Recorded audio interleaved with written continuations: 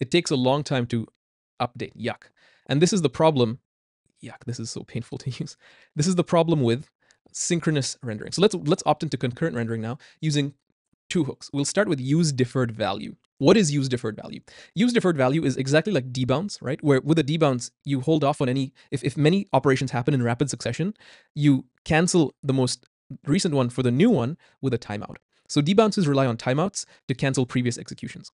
With useDeferredValue, instead of an arbitrary number of milliseconds like you would with a debounce, the time function is determined by React scheduler. What that means is, how busy am I as React rendering? If I have some free cycles, then I will update the deferred value. If I'm too busy rendering other stuff, I'm not going to update the deferred value. And then we use this updated deferred value to filter the list. And because we're recomputing the list only when the deferred value changes, we do it at a more opportune time for performance. So useDeferredValue is like debounce, except instead of a timeout, it's relying on the React scheduler.